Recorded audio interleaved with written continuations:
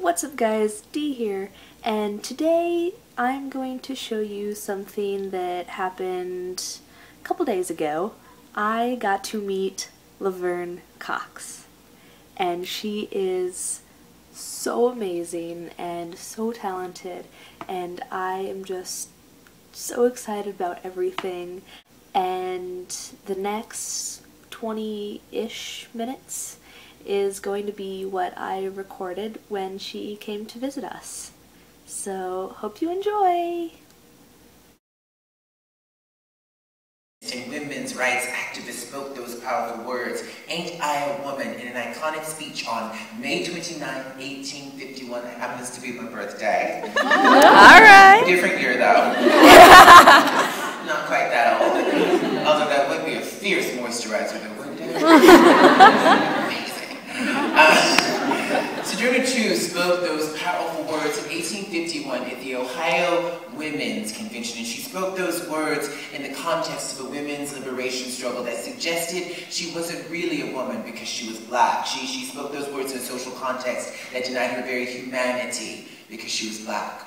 There's a famous story about Sojourner Truth in 1858. She was giving a speech and someone yelled from the audience accusing her of being a man.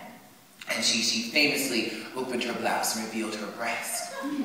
Now I'm not going to reveal my breast tonight.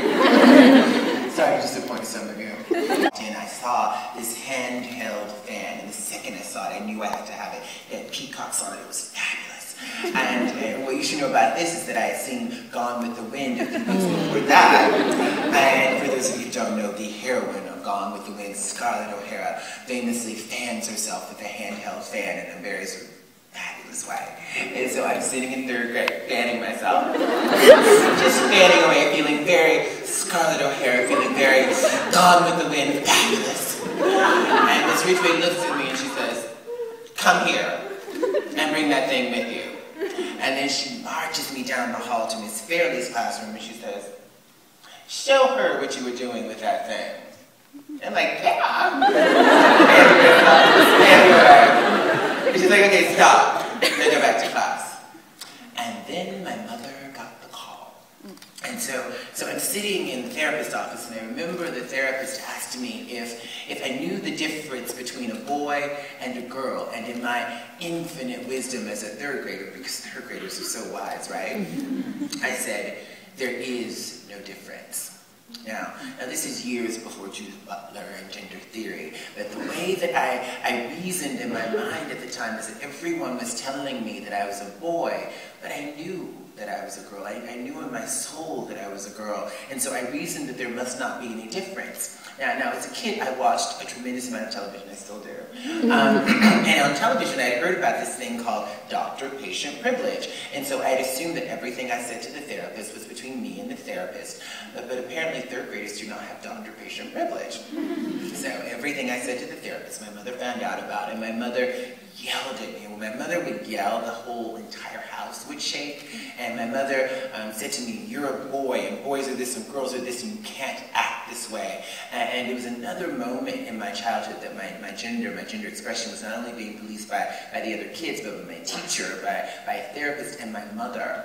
I continued to go to the therapist for a few more sessions, and eventually it was suggested that I be injected with testosterone to make me more masculine. And luckily for me, a red flag went up from my mother. Something didn't quite seem right about injecting her child with testosterone. So the therapy was discontinued, but the damage was done. So we were members of Bethel African Methodist Episcopal Church. Does anyone know the AME Church here? Hey, all the time. It was Wendy Williams who say, "How you doing?" We call it my Salvation Army couture. Salvation Armani, if you will. And I was a huge fan of culottes too as a kid. I loved culottes, and the great thing about culottes, right, is that they looked like a skirt, but they were really short. And so when the kids would say, "Are you wearing a skirt?" I would say, "No, they're shorts." And I had this pair of black velvet culottes that were just amazing to me. and I wore them all the time, even in the dead summer in Alabama, which was really hot. I was wearing velvet in the summer, I was thinking. And they were awesome. And I started wearing makeup in high school, and I had a shaved head, so I started existing in this sort of gender non-conforming, androgynous space when I was at the Alabama School of Fine Arts. So I graduated from ASFA as a dance major, and then I got into Indiana University at Bloomington, not too far from here, and so I went to IU Bloomington for 2 years and studied dance there, and then I transferred to Marymount Manhattan College, and finally I was in New York City! And I say it that way, New York City! My Oprah impersonation thing. I say it that way because New York City represented for me the space of ultimate possibility, not only for my professional life, but for me also pursuing myself, becoming more of myself. So I continue to be a pretty good student at Marymount, reading my Hooks, my Butler, my Foucault, etc. But a huge part of the education I got in New York City happened in the nightclub scene. Stay with me. So when I arrived in New York City, it was the early 90s, giving my age away a little bit. And it was the age of the club kid. Has anyone seen that film, Party Monster? Yeah. Not the greatest movie in the world. With Macaulay Culkin, Chloe Sevigny, Seth Green are in it. But it sort of gives you a sense of what the New York City club scene was like in the early 90s. And there was all, it was really wonderful because these people, these club kids, basically club kids were folks who got paid to dress outrageously, often in various forms of gender nonconformity, androgyny, drag. They got paid to dress outrageously and go to nightclubs and party. I mean, like, how cool is that? You just like to look fabulous and party and get paid. What a dream.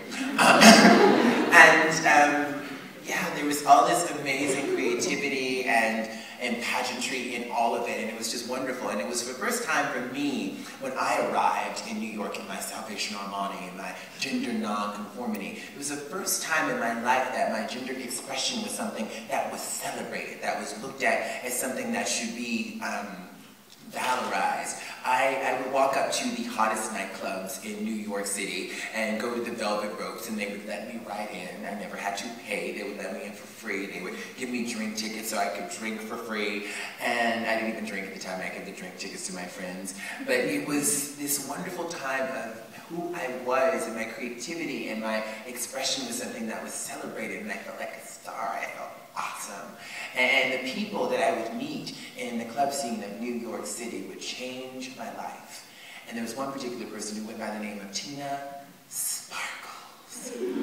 Tina Sparkles, I love that name. And boy, did she sparkle. And I met Tina at a nightclub called Webster Hall. Webster Hall still exists in New York, which is pretty remarkable. Clubs don't usually last very long in New York City. But I met her there back in the day. There was a party on Friday nights called Makeup Room. And I ironically was powdering my nose in Makeup Room.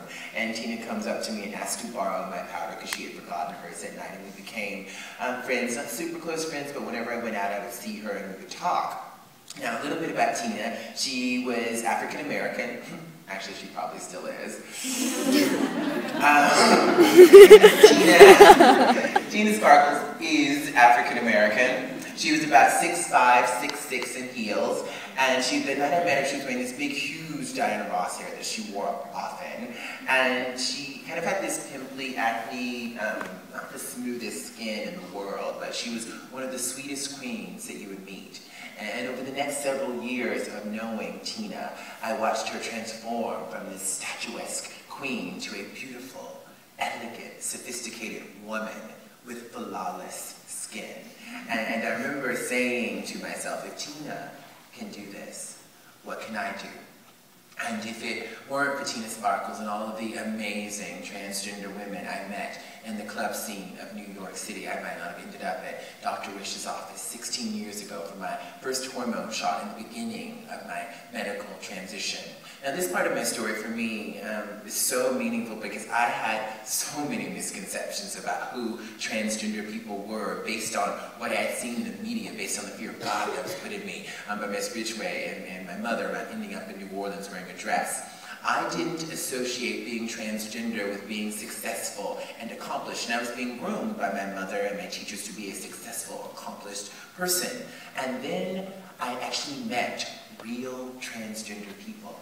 And I got to know them as people. And as I got to know these trans folks, all of the misconceptions I had about transgender people melted away. And I was able to fully accept them and ultimately myself.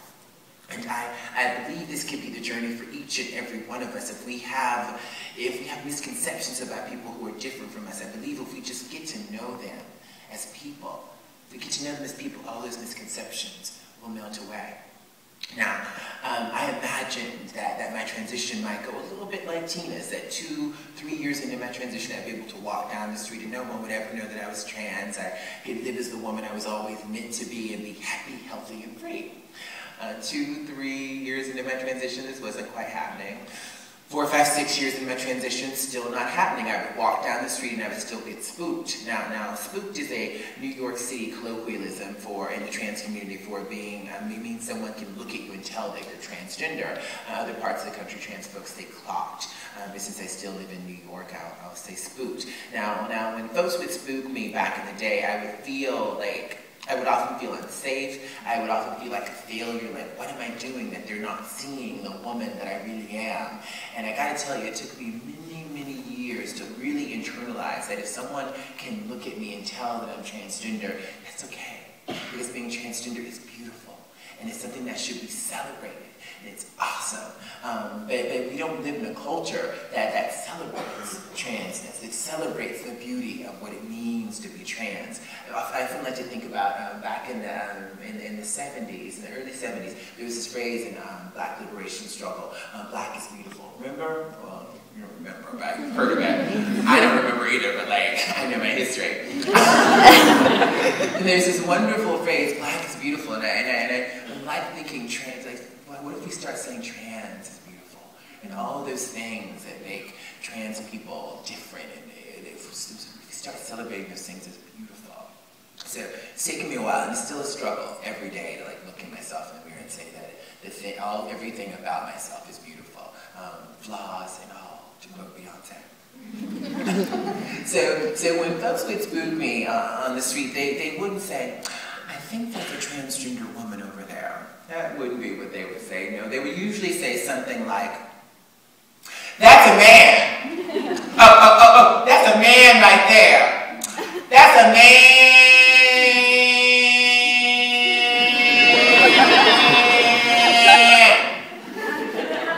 Something like that. And they would say it so loudly that everyone within a 3-mile radius could hear them. Now, it's really not funny. After all of these years of being called a man on the street, I've come to believe that calling a transgender woman a man is an act of violence. And so often when folks would say this, there would be this undertone, this subtext of a threat, of sort of trying to attempt at confrontation. For example, a year ago, I was walking in my neighborhood in Midtown Manhattan, and I passed this man. We passed each other on the street, and as we passed each other, he said, "You're like a man who could really fight." I was looking around, like, who is he talking to?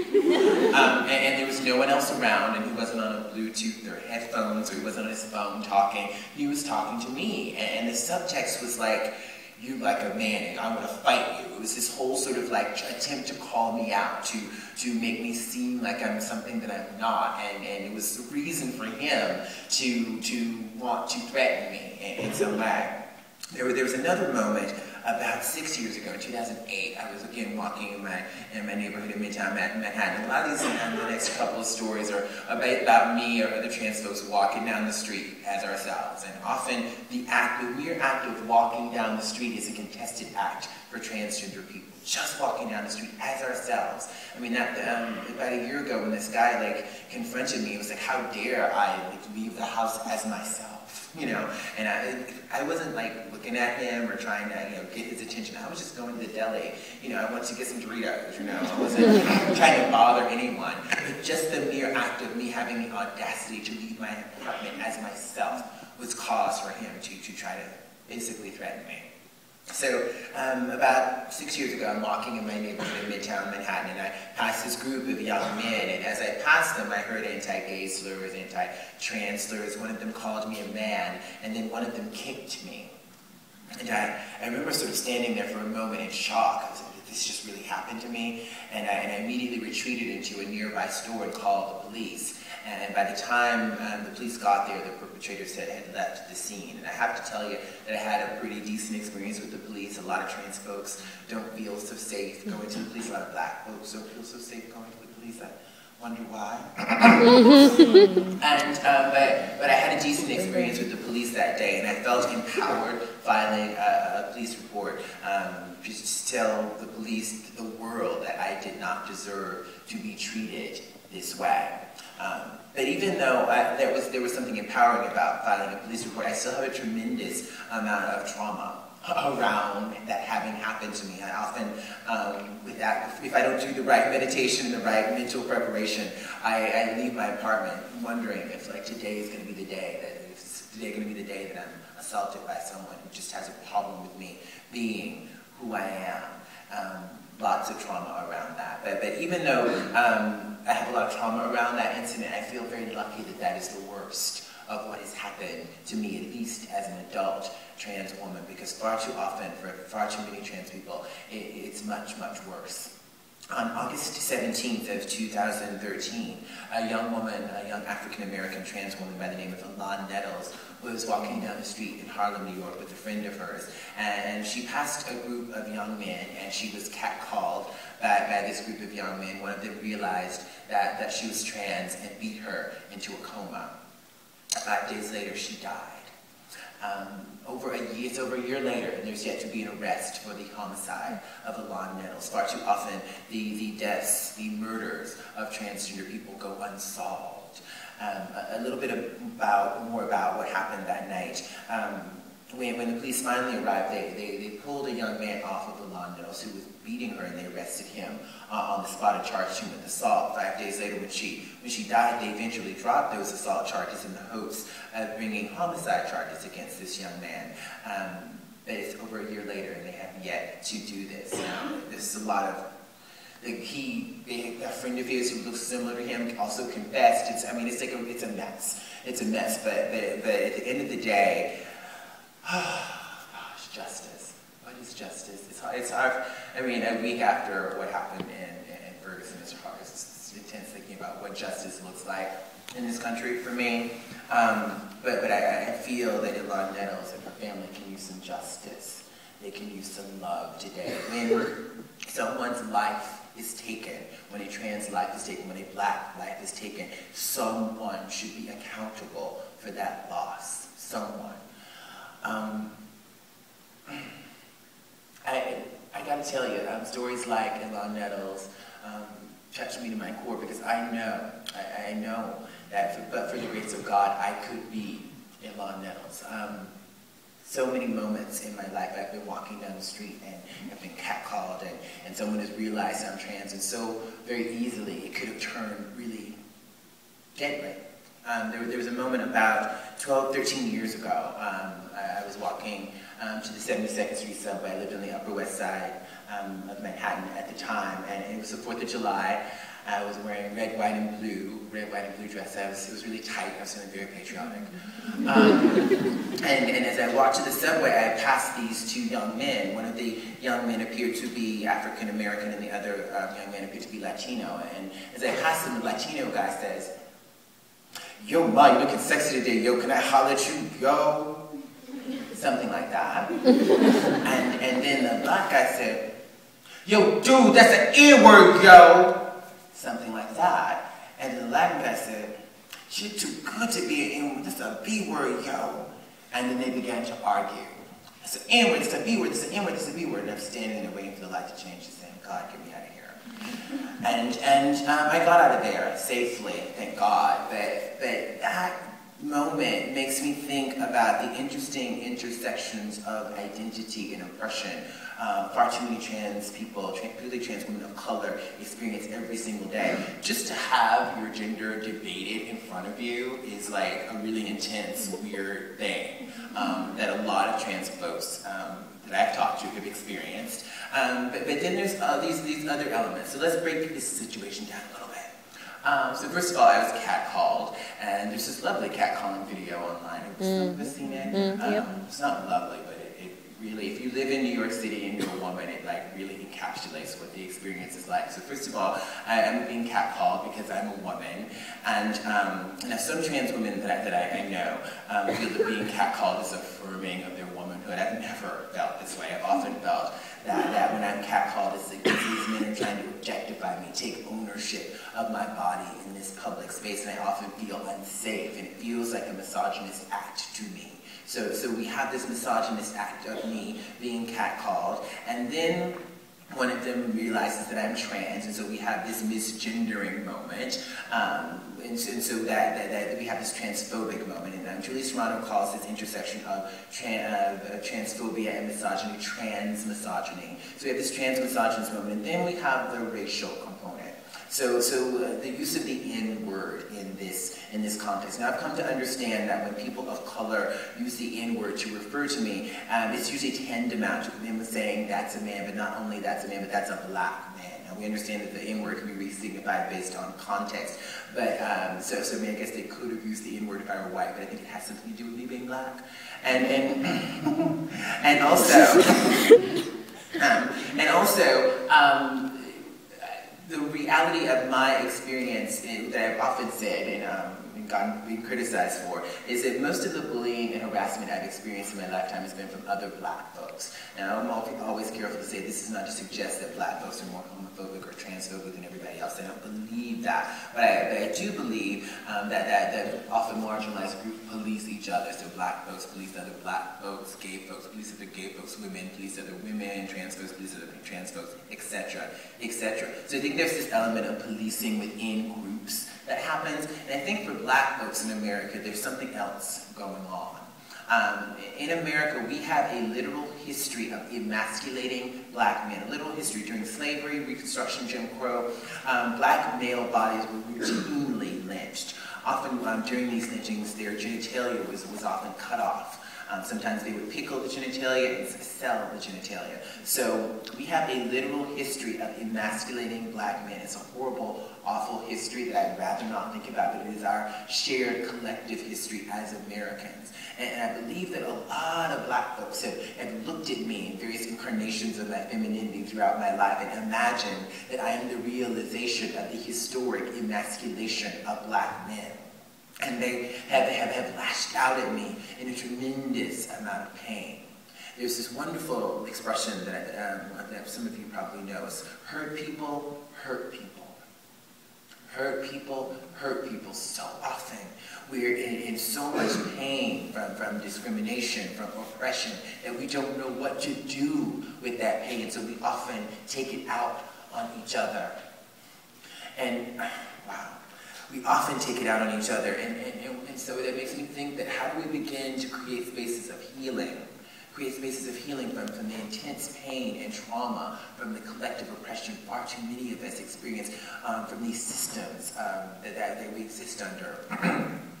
Speaking of healing, I can't help but think about my own mother. About 8 months into my medical transition, I called my mother and I said, "Mom, I'm transitioning, I'm starting a medical transition, I'm a woman, that's what's been going on with me my whole life." And the first thing my mother said to me was, "But you have such big hands and feet." That was the first thing she said. And I'm like, "Mom, it's not about that. It's going to be okay." But I got to tell you, it was really difficult for my mother. It was really difficult. She had to get used to calling me a different name. Now, Laverne was always my middle name. She named me Laverne as my middle name. And Cox was always my last name.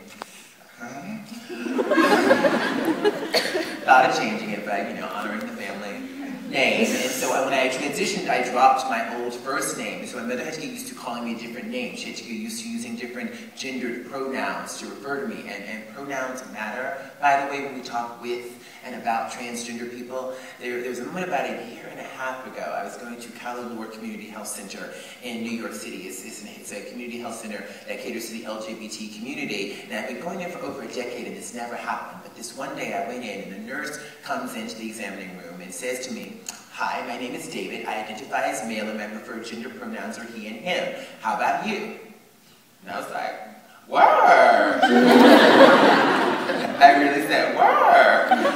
And I love that because it's a great way to create safe space for people to self-identify. Creating safe space for people to self-identify. I love that. And I'm also proud to report that now, when someone uses the wrong pronoun to refer to me in front of my mother, she corrects them. Yeah, that's pretty awesome. But we did not get there easily. It took a lot of years and a lot of difficult conversations across difference for us to get there. But I'm very lucky that my mother's always wanted me in her life. She's always wanted me to be happy. So we had those very difficult conversations across difference, and eventually we got there. It took, me sending her books and articles and videos, and just a lot of really difficult conversations. Speaking of difficult conversations, I want to end with this. Earlier this year, I gave the opening keynote at a conference called Creating Change, and this year it was in Houston, Texas, and I was totally freaking out about what I was going to say to this particular group of activists, and a dear friend of mine, Jeremiah Johnson, was at the conference, and so I called Jeremiah. I was like, "I'm freaking out," and he came to my room, and he reminded me that day that he and I have had some very difficult conversations across difference. He reminded me, Jeremiah is a white gay man. He's also living with HIV, and he's a fierce AIDS activist. And he reminded me that he's often not known what the right things to say to me might be as a black transgender woman. He's been afraid of saying the wrong things. And he reminded me that I've often been afraid of saying the wrong things to him, a person living with HIV. But we had those conversations anyway. We took risks and allowed ourselves to be vulnerable and to make mistakes. And I gotta tell you, I'm so grateful that we took those risks. The understanding that I have about the extent to which we stigmatize people with HIV in this country, I wouldn't have that understanding if I didn't take the risk to say the wrong things to Jeremiah and allow myself to be vulnerable. And today is World AIDS Day, and I can't help but think of how many people are still being left behind in the fight to end HIV/AIDS, and that is a wonderful relationship that I have in my life that I wouldn't have if I were afraid, and I didn't allow myself to be vulnerable and to have take the risk to have difficult conversations across difference. So I charge each and every one of you today to take the risk, to allow yourselves to be vulnerable and make mistakes, but create safe space so you can take risk with each other and make mistakes so that you can have those difficult conversations across difference with love and empathy and towards getting to a better understanding of who the other person is and ultimately of who you are. Thank you so much, Butler University.